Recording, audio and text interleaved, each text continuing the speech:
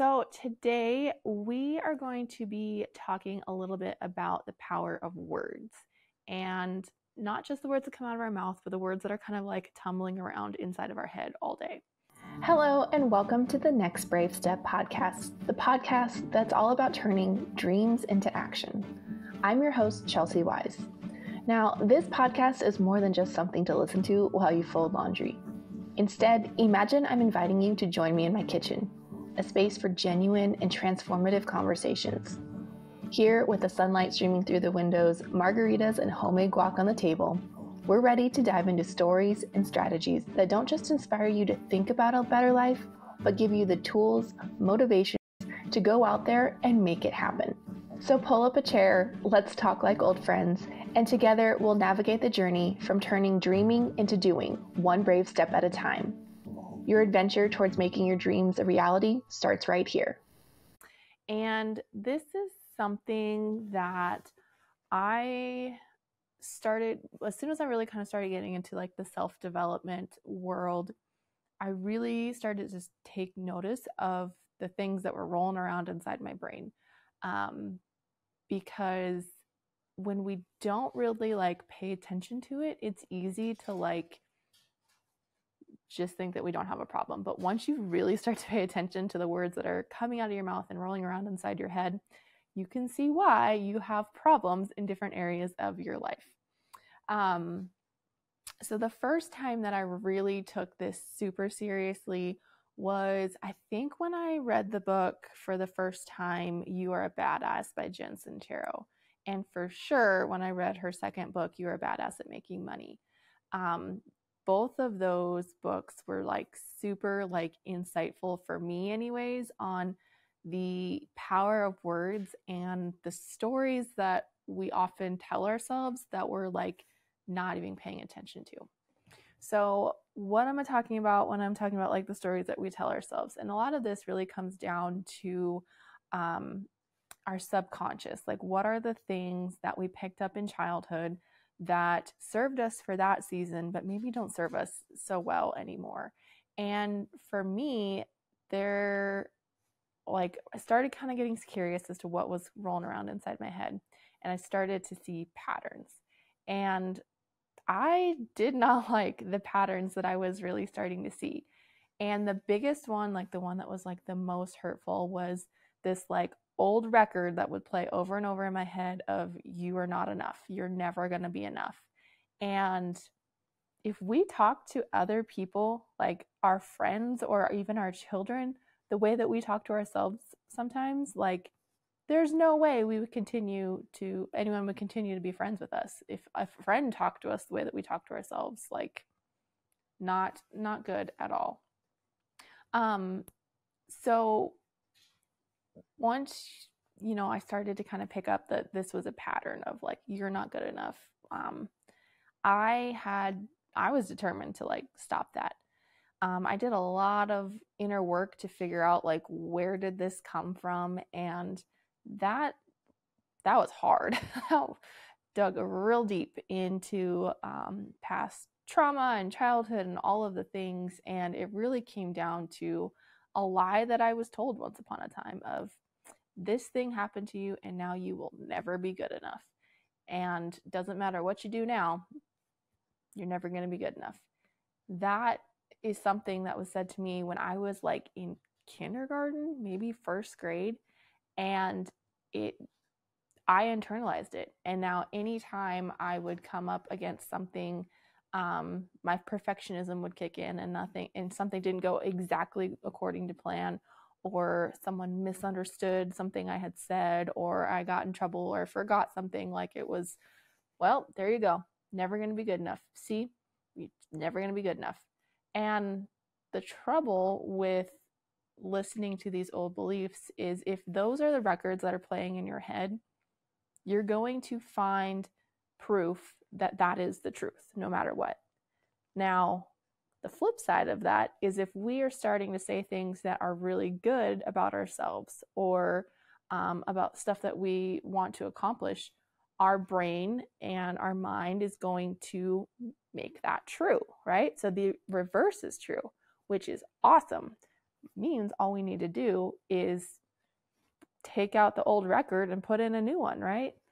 I feel super old. I don't know, shut off the playlist and turn on a new playlist, really is what it is. There we go, Gen Z. Does that work better for you? So for me, I know I talked about, I think in an episode last week, 56, maybe 57, where we talked a little bit about the habit loop, which if you have not read the book, The Power of Habits, great book. But essentially, you can think of the habit loop as a big circle. And at the top of the circle, there is a trigger. So that's something that's going to trigger a behavior. And the behavior is what it is that you do. And after you do the behavior, you get a reward. Now, you can change any of those three parts in order to change your habit. So for me, I couldn't really change the triggers of like something going wrong in my life as much as I would love to do that, to stop this like you are not enough playlist from going on in my head. So I started to use the you are not enough as its own trigger. So anytime that I hear my brain tell me, there you go, never going to be good enough, that becomes a trigger for me to be like, no, that is old programming. That is not true. That is a lie that somebody said. And I am good enough. I am worthy of love. I am smart. I can figure stuff out. Those are the things that I start to tell myself anytime I hear my brain say, you're not good enough. And that's hard to do. It is hard to break old programming because you have been working on that programming your entire life. And the older you are, the harder it is to break, but it's not impossible to break. So my challenge to you is get curious. Like, what are the things that you're saying to yourself when something goes wrong?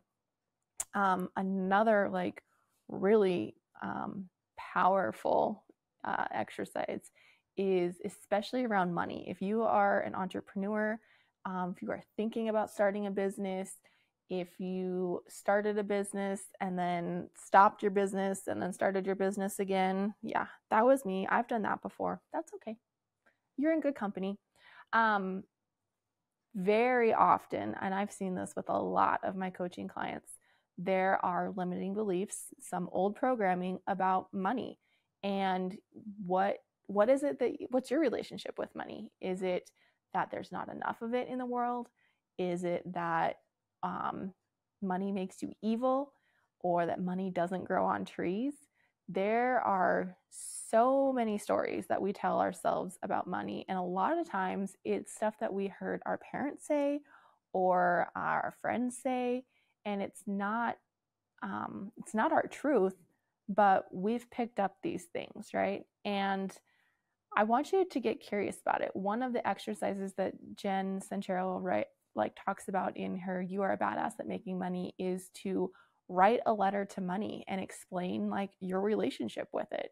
That was eye-opening for me to work through that exercise. And I'm not gonna lie, I put off doing it for a while. I bet I read that book like 3 times before I actually sat down and did that exercise. And I'm glad that I did. It was very eye-opening, and I'm kind of mad that it took me so long to do it. So if you have read that book and you have not done all the exercises in it, this is your sign to go back and do the work. It is not enough just to read. You got to put in the work. Just like, affirmations are great and manifestation is amazing, but you still have to do the work and you have to take the opportunities that come your way. Otherwise, you're not going to succeed. So one of the other things, another story that I wanted to, I guess, share with you, which is kind of relevant to all of this. It's very relevant to all of this. So I, a few weeks ago, had gotten a text message from someone that was kind of like scolding me on doing something wrong.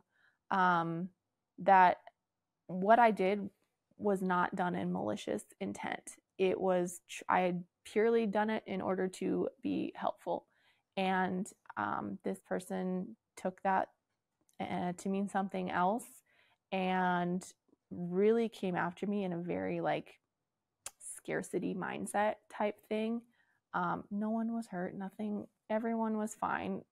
The words that this person texted me were all about their own stuff. And I had a couple different reactions to it. One of it was like I felt like I was in trouble, and that was like my inner child feeling like I was in trouble. The other part of me was like the grown-up version of me was like, hey, what that person said had nothing to do with you, and you're fine. Like comforting little Chelsy, but then was also like really pissed off at this person for like spreading all of their limiting beliefs all over everybody. And it also brought to light that this is a person that my kids are around pretty frequently. And as I was talking through this whole thing with my therapist, she, you know, we were working through how like there was so many different layers of emotions behind this interaction and the feelings that I was having. And, you know, she's like, one of your things is like check in with the kids and see how they're doing, because there's to see, one of the things is that I want to ensure that my kids have self-confidence and that they see the world through an abundance mindset and not through scarcity. Because if you look at the world through a scarcity mindset, how, you know, everything is out to get you and there's not going to be enough, you set yourself up to live a really small life and limit a lot of the opportunities in your life. And I don't want that for my kids. I want them to live big, bold, beautiful lives that they're proud of and they're excited about. And that means that I have to work twice as hard at instilling those things in them, since they're not with me every single day. I have shared custody with my kids, so I see them for a week at a time, and the other week they're at their dad's house. And I don't have control over all of the things that are going into their brain. But I do have control over what I put in front of them. And that kind of got me started on kind of figuring out like, how can I, you know, help my kids out? And the power of all of this is I had that conversation with my therapist the morning before my kids came back for the week. And we got in the car and we were driving home, and I had broke my Apple Watch. The dog had like pulled the leash, and the clip on the end of the leash had come up and like popped the corner of it, and it just shattered it. And I didn't even know it had shattered. I was driving and for like 2 hours and looked down like, oh, my hand kind of itches, my arm itches. That's because there was glass all over my arm and inside here. So before we got home, I had showed my daughter, I was like, look, I like broke this. And she's like, well, what did you do that for? And that statement was hard to hear come out of her mouth, because it was words like those that led to the end of my marriage, in all honesty, because I didn't want to be with someone whose first reaction to an accident was, well, what did you do that for? And to hear that come out of my daughter's mouth right after I'd had this conversation with my therapist was like, I need to do something. Like, I need to figure out how to combat this. And I thought about it a lot over the next day and a half. And I was actually in the shower, and my boyfriend like loves to write little sticky notes to me of encouragement and just different things and stick them on the mirror. And I look out of the shower and I see these sticky notes that have been up there for a while. And I was like, you know, I really appreciate those. Like, those just make my day, and it feels good to like know that someone is thinking about me and like wants something good for me. And like, just made me happy. And I was like, that's what I should do for Skylar. Kind of like little mantras for her on, and stuck them on her mirror. And so I've been doing that, and she has really, really enjoyed it. I wrote down a huge list of them the first time, so that I could, have a list to pull from. And that's been awesome to really be able to do that for her. And it's just a small thing. It's nothing huge. But I'm really glad that I have started doing it. And she has been kind of rearranging them. And, I'll ask her like, hey, what did you think of it? And she'll, it was okay. And like, she's entering that like preteen like stage where she like doesn't really tell you all of the things that she's thinking. But she was out with my boyfriend Joel. They were running trap lines, and he was asking her about it, and she's like, yeah, I really like it. It's pretty cool that she wrote that on me there for me. And the fact that I keep adding to it, she has really enjoyed. So that's something that I would encourage you to do. Like, if you have things that you are finding, like these patterns and old records that you're finding yourself like doing, write down some mantras that you would want to replace that with. Stick them on the mirror. Say them to yourself in the mirror. That is how you start to create those new records, those new playlists, so that your brain can start to make those things true and find evidence that those things are true out in the world. So in summary of today's episode, this one's a little bit shorter. There is a lot of power in the words that we say to ourselves, in our brains and out loud. And if you really get curious and start to pay attention to the stories that you're telling yourself, the phrases that come out of your brain when something doesn't go right, or when you're really stressed out, or things are not going great, that's the time to really pay attention to what those words are, and to start looking at how you can replace that old programming that no longer serves you. It served you at some point in time, but right now it doesn't.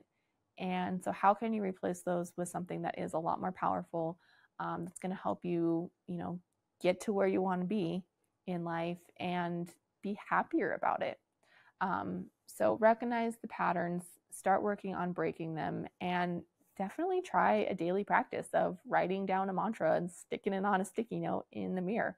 Skylar has really, really enjoyed those. And we actually sat down that evening and we were talking about something that was like kind of totally unrelated to stuff. She was talking about how she's kind of stressed out about school, and she doesn't really tend to have a lot of homework, but the way that her teacher does homework is if they don't get stuff done in class, then they can take it home to work on it. But her teacher will grade that stuff a little bit harder because there's no way for her to prove that someone else didn't do it for them.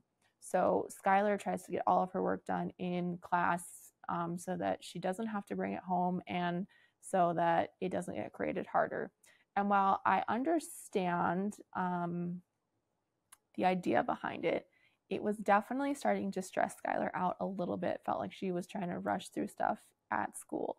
And so I had mentioned to her, like, hey, do you think you could just tell your teacher that like you're trying to get it done, but you feel like you're rushing and that you aren't sure if you'll be able to, like, you're afraid to take it home, even though like technically you're allowed to.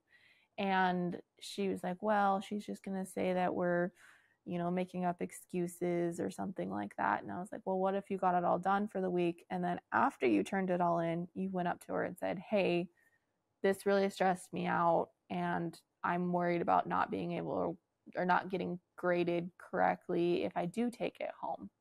And asked her if she felt like she could say that to her teacher. And she was like, no, I don't think so. It's just awkward to talk to people unless they ask me a question. And so I have intentionally put together some mantras and some little notes for her that are talking directly about using her voice, and that her opinion matters, and that even though she's, young and she's small, like her voice is still big and her voice is still needs to be heard. And so those are some of the things that I have been writing on her notes. So if you watch my Instagram stories, those notes tend to pop up on there every once in a while. So that is it for today's episode. Thank you guys so much for tuning in. I want to leave you with this question, and that is, what words are shaping your life today, and how can you transform them to craft the life of your dreams? All right. It's a great question. I hope that you guys enjoyed this episode. We are looking to bring on some guests to the episode soon. So if you would like to nominate someone to be a guest on the show, or if you would like to be a guest on the show, you can go down to the show notes below and there will be some information on how to apply to be on the episode or on the podcast, or how you can nominate someone to be on the podcast. All right, guys, that is it for today. I will see you in the next episode. Bye. That wraps up today's episode of The Next Brave Step. I've truly enjoyed having you join me on this journey. Here at The Next Brave Step, we don't just talk about our dreams, we take bold actions towards them every day. Stay connected by hitting